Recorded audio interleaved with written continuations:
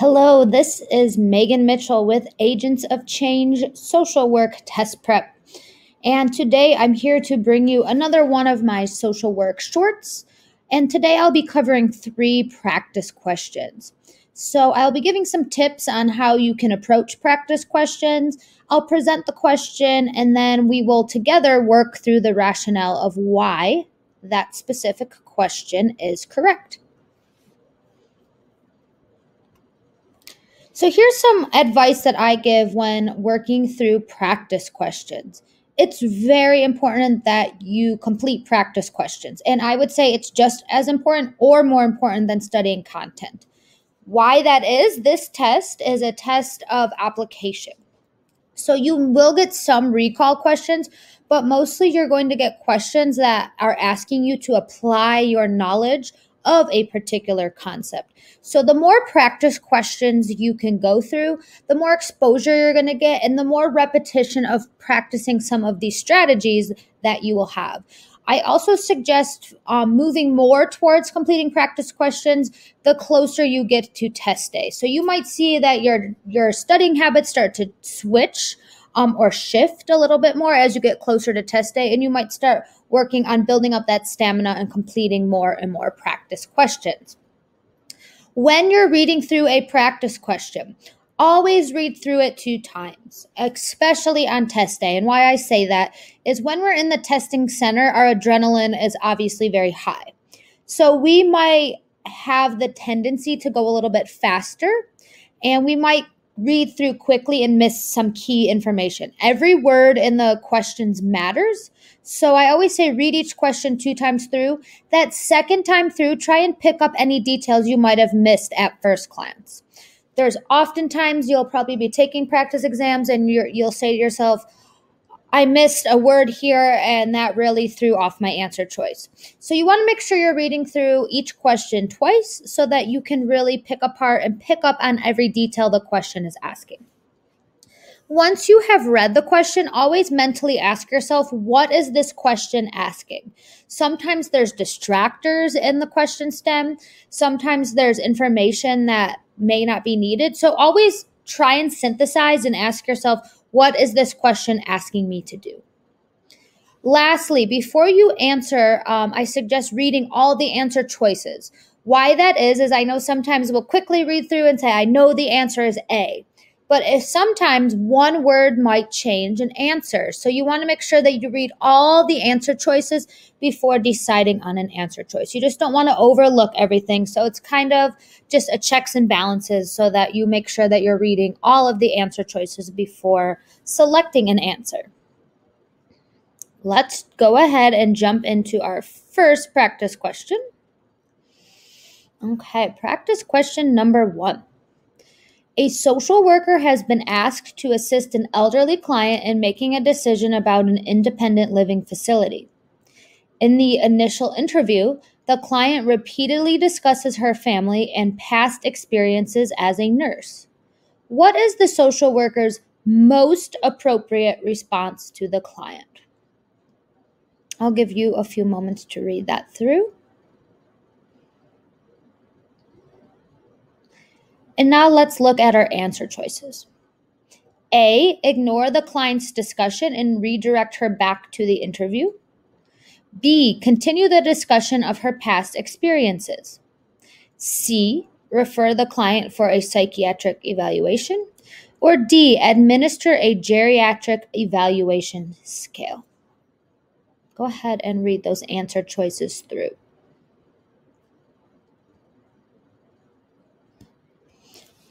In order to answer this, you are going to want to be able to break down the question and pick apart some key details. So when I'm reading this, some clues that jump out to me is the age of the client. So we are working with an elderly client that usually means about age 65 and above.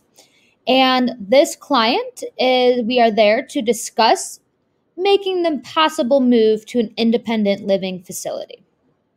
Other important things. How long have you known the client? That is huge. This is an initial interview. So this is one of the first encounters we are having with this client. In your interview, the client's discussing her family and past experiences. what would be the most appropriate response? If you get a question that asks best or most, what that's suggesting is of these answer choices, there may be a few that might be plausible, but one is going to stick out as being better as an answer option than the others. So I always ask myself, what is this asking?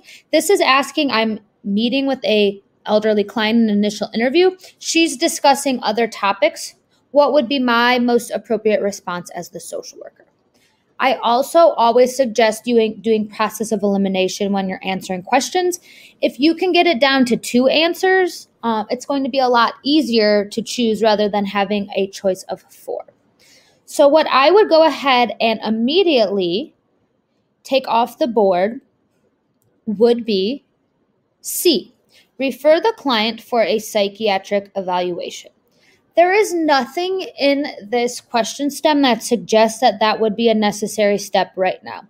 There's nothing that suggests that there is any sort of mental health crises or anything that would need a further evaluation at this time. So C is out. What I would eliminate next is A, ignore the client's discussion and redirect her back to the interview. This is an initial interview, and remember, when we're first working with the client, we always want to engage them. If we ignore this discussion that she's having, we're not meeting the client where they're at. We're not respecting her wishes of what she wants to talk about, and we're not doing a very good job at building rapport. So I would take out A. We don't want to ignore what she is saying. I don't know about you, but if I went to see someone and I was talking about something and they ignored or didn't acknowledge what I was saying, that wouldn't make me feel very good and I wouldn't want to come back. So we've eliminated A and we've eliminated C. What we can also eliminate is D, administer a geriatric evaluation scale. Once again, you always want to ask, what is this question asking me? There's nothing here that gives me the sense that we would need to administer a geriatric evaluation scale right now. Which leads us to our last answer choice, which is B, continue the discussion of her past experiences. Why is B the most appropriate response? Because remember, in an initial interview, when we're trying to engage clients, we want to build rapport. We want to build trust. We want them to come back to see us again. So we meet the client where they're at, and we would continue allowing her to discuss these past experiences to build rapport. And we also might be able to gain some more information as she discusses these past experiences. So remember, always meet the client where they're at, especially when we're trying to engage them in those first few sessions. So B is the correct answer.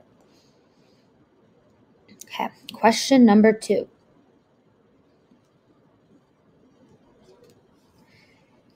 A social worker in a hospital setting is part of an interdisciplinary team.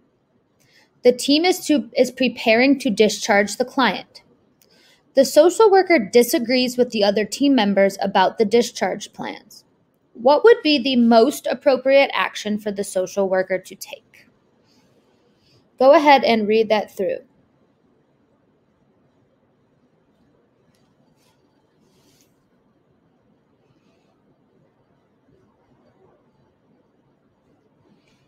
And let's go ahead and read our answer choices all the way through. A, clearly state their opinion and ask to be removed from the decision-making team. B, contact the patient's family and share your opinion directly. C, focus on the values shared by the team and use conflict resolution strategies to discuss conflicting opinions. Or D, voice your concern and then agree to the majority opinion. So let's take a look here. Where is our setting? We are in a hospital and we're working on an interdisciplinary team. You need to know what an interdisciplinary team is to be able to get a better context of this question. An interdisciplinary team is very common in hospital settings, and it's when people work with different disciplines. So there could be a social worker, a nurse, a doctor, nursing staff. In a hospital setting, a lot of times patients work with a lot of different people. So there's different disciplines coming together to meet the needs of this client. So we're in a hospital and we're on this team. Discharge is coming.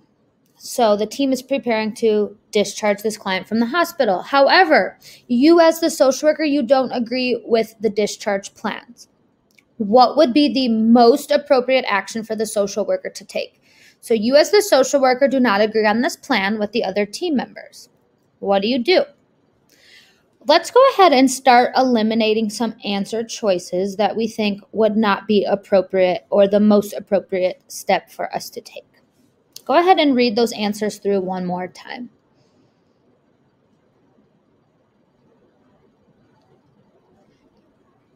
I would start with ones that you can immediately eliminate. B for me is an automatic one that we can throw out. Contact the patient's family and share your opinion directly. First of all, that would break confidentiality to go directly to the patient's family, and that's just not the best practice, right? If we disagree, we're not going to go to the patient directly before discussing our concerns with the team themselves. So B is one that we can automatically rule out. There's another one that I would say we can rule out at this point. It would be A, clearly state their opinion and ask to be removed from the decision-making team. While it's important that the social worker states their opinion, we wouldn't automatically ask to be off of that decision-making team because social workers have a very valuable mindset and opinion and clinical skills to bring to the team. So interdisciplinary teams, that's what's so beneficial about them, is it brings together multiple disciplines. So just because we disagree, we would not say we don't want to be on the team anymore. So A is also out. That leads us to C and D. Remember, we're looking for the answer that's the best here, right? The most appropriate. So I would go ahead and eliminate D. Voice your concern and then agree to the majority opinion. You would want to voice your concern, but you would also want to have a discussion and some sort of back and forth with the other team members before automatically agreeing to the majority opinion. You might in the end agree, but that's not going to be the best action to take given the information that we have. So D would be out, which leads us to C. Focus on the values shared by the team and use conflict resolution strategies to discuss conflicting opinions. This is the best answer, and why it is the best answer is because when you can bring differing opinions to the table and use certain strategies and values that are shared by the team, and have a healthy space where you can disagree and discuss these things, that's going to be the best option because as with any team, there's not going to probably be agreement in every single decision. But what's important is that you're able to respect one another's position and find ways to discuss those conflicts of opinions. So C, focus on the values shared by the team and use conflict resolution strategies to discuss conflicting opinions is our correct answer for this choice. It just is more all-encompassing, and it really allows everyone at the table to be able to respectfully share their opinion. Okay, we have one more question to cover. Question number 3. A classroom teacher contacts the school social worker about a 6-year-old student who has just transferred from another school. The student comes to school tired, unclean, and unable to concentrate on lessons. What should be the social worker's initial action? Go ahead and read that through.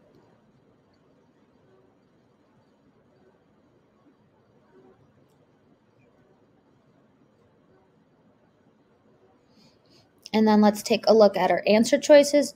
A, make a joint report with the teacher to Child Protective Services for neglect.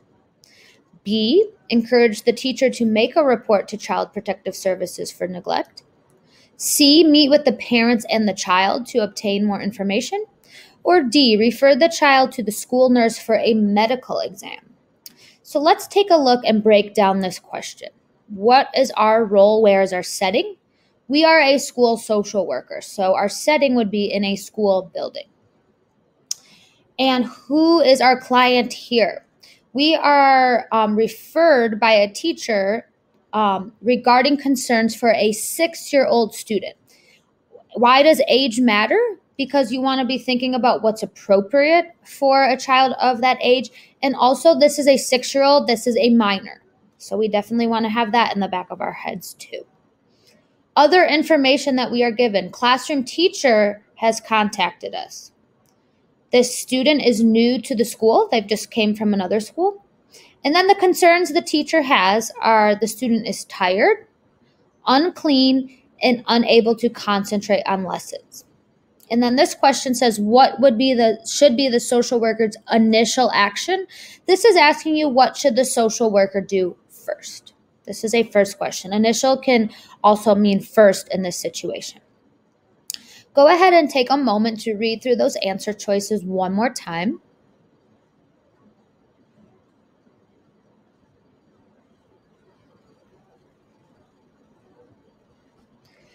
You most likely will see some sort of child abuse or neglect potential questions on the exam.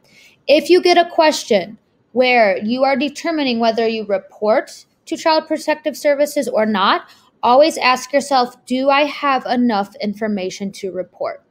If you do not have enough information, you probably need to collect a little bit more information. We don't want to make assumptions, but if you do have enough information, you can report. So here is somewhere a question where we're going to have to determine, do we have enough information to make a report here? What we know is that the student comes to school tired, unclean, and unable to concentrate on lessons.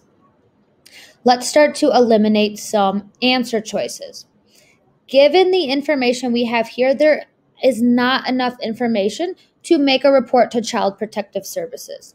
There could be a variety of different issues why the student is coming to school tired, unclean, and unable to concentrate. We don't have enough information to report at this time. So, knowing that, what we can eliminate is A, make a joint report with the teacher to Child Protective Services for neglect.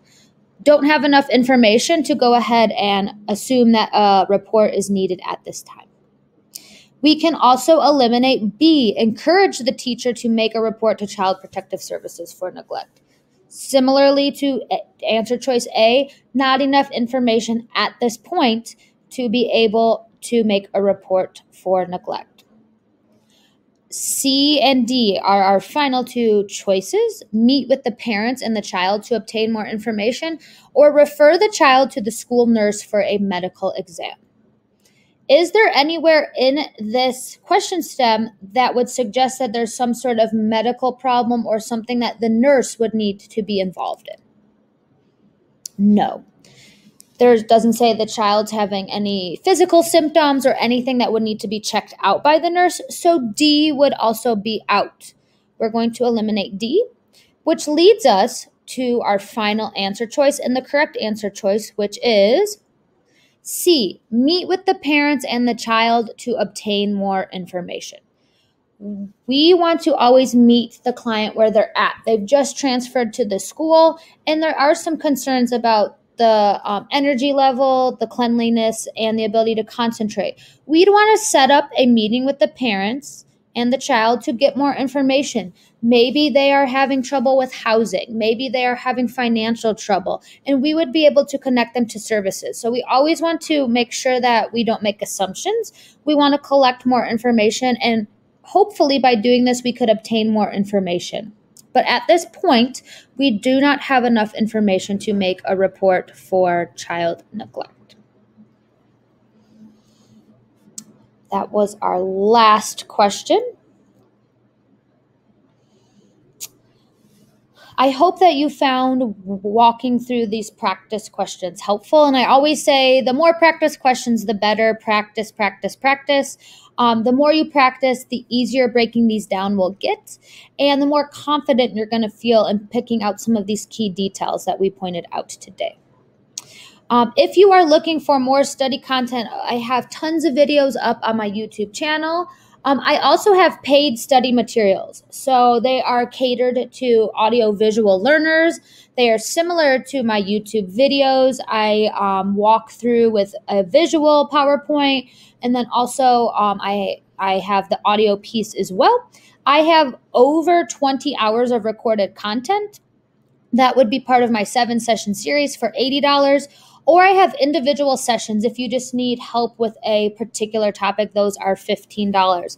I'm always updating my content. I'm always finding ways to make it most valuable to my customers. So if you're interested, you can check it out there at Gumroad, and there will be more information on that if you find that my style is helpful for you.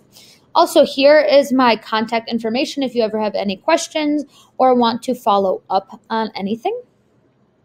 And lastly, I'd like to end by thanking you for taking the time to watch my video and let me walk you through some questions today.